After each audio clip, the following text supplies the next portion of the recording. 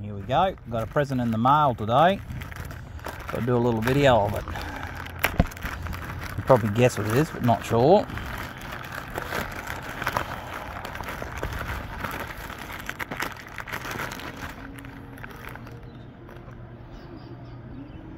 We'll zoom in a bit further. My new Pursuits. Don't run that away.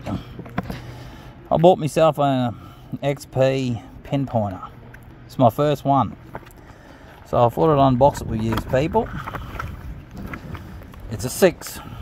It's not a 4. Has a nice clip cover, look at that. Not too bad. Oh, let me tip you down here, sorry about that. Oh, stretchy lead. Charge lead. There you go, MI6. You must undo the back or something. I haven't looked at this thing on it, but oh yeah, that's how you charge it. I wasn't sure, but it's basically waterproof to 5 meters. That's pretty tough, that was. Must have a nice silicone. Oh, it does too. Well, I've been using one of these. This is my second one. See how I busted a hole in it and rubbing it on the ground? Not much difference. Might go back like that.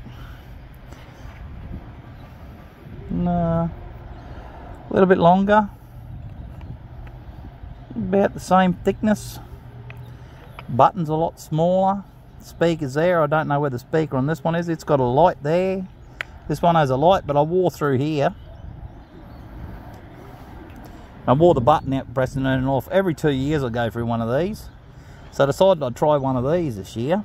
It's got a funny looking front on it. So you see that square. Use this for a scraper. Scrape like that in the dirt. Well, that doesn't have a scrape on this one.